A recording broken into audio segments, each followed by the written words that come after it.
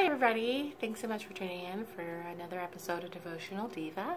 My name is Makeup Dr. Shari. So happy to be with you here today. Is Sunday, July the 9th. So it is Sunday. I did go to church today. I did not want to get up and go to church.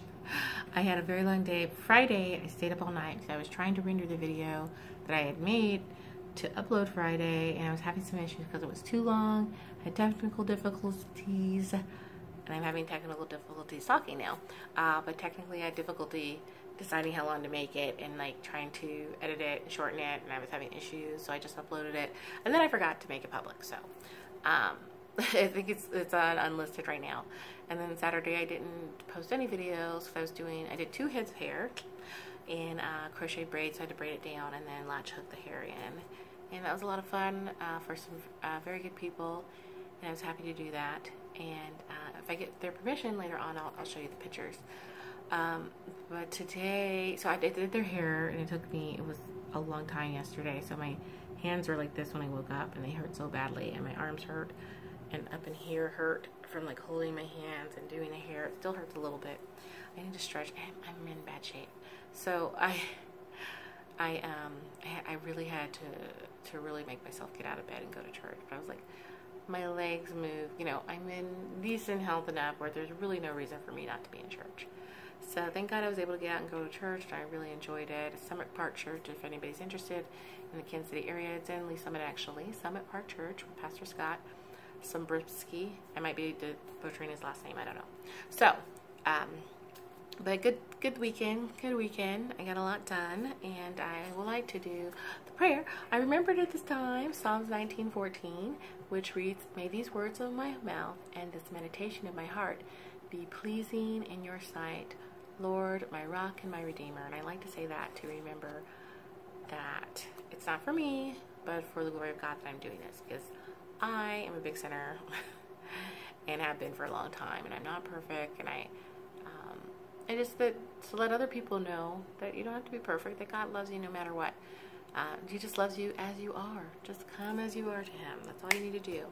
So today's verse is Mark 11:24, and it reads, "Therefore I tell you, whatever you ask for in prayer, believe that you have received it, and it will be yours."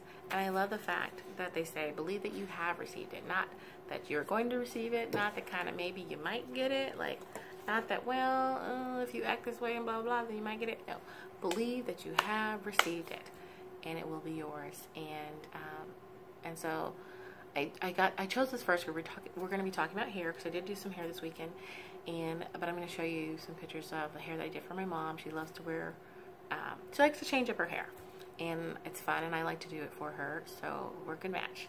And we did a really pretty weave this weekend, or not, a couple weekends ago actually.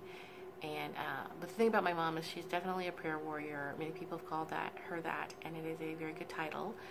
And because she is known for prayer, I have friends that come up to me and they're like, "Tell your mama to pray for me.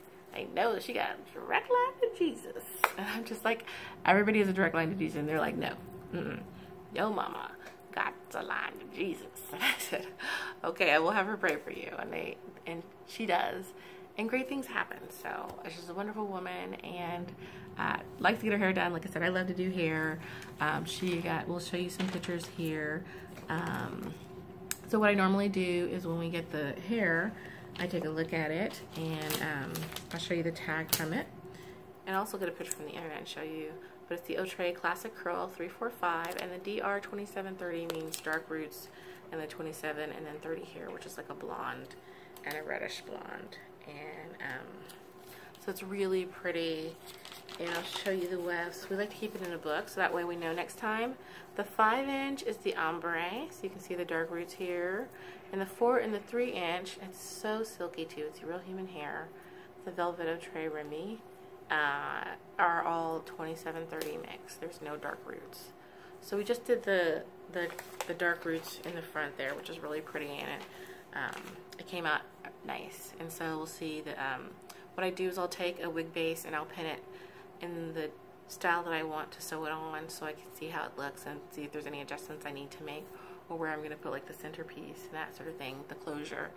This hair is really full, so it didn't even actually need a closure. I had one already that I could have used, but it didn't need it.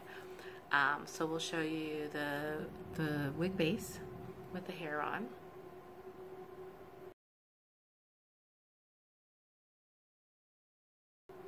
And as you see there, it's just pinned on, and it's very, very full. And then as we start sewing it into the netting that she has on her hair, it gives it a nice space to sew on too. And it sews up pretty quickly too. And then the final product is my beautiful mom. Even sans makeup, she looks fabulous at 69.